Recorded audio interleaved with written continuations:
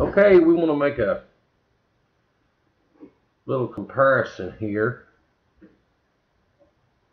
So anybody wanting to get this knife, which you know what it is, you clicked on the video, what you can expect in getting this knife. The main thing you might want to consider, in case you don't read the specs, is the size of this knife. I've got a 0 tolerance here, 300.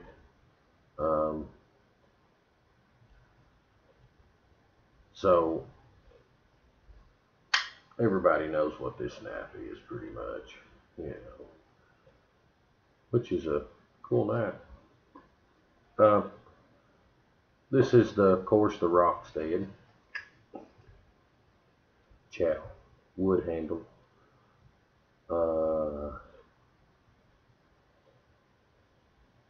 Very well made knife.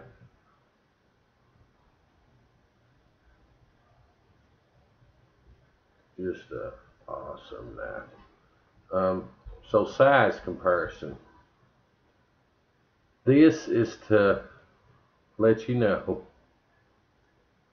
definitely a tiny knife. I mean, if you own a 0 tolerance, you know, you're going from that to that. So that gives you an idea. It's a very tiny knife.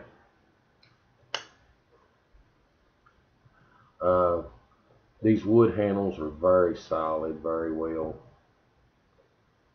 put on the knife with the screws here. Very good wood. You got jimping up here so you can rest your thumb. And something else is you got this little lanyard hole back here that is a brass polished little ring they put in there. I think that's brass. So fixed blade, razor sharp. They live up to the hype. I mean, this thing cuts clean. I would do a comparison, but there's many videos on that. So I'm just giving you a quick look. If you're considering buying this knife, it kind of grows on you.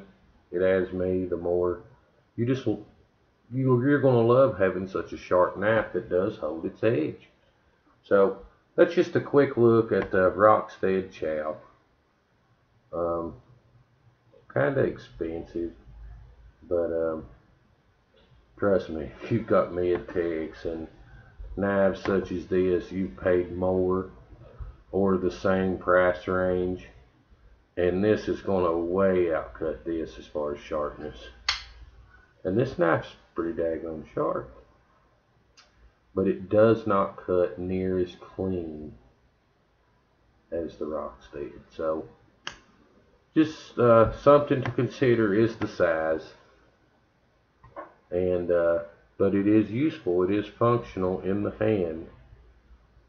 So I got this one just to basically try out Rockstead. And I'm happy with it because it's a unique knife. So that's just a quick look. So have a good one, and we'll see you. And remember, if you got a good sharp knife, it just makes you happy because it holds its edge. Y'all have a good day. See you later.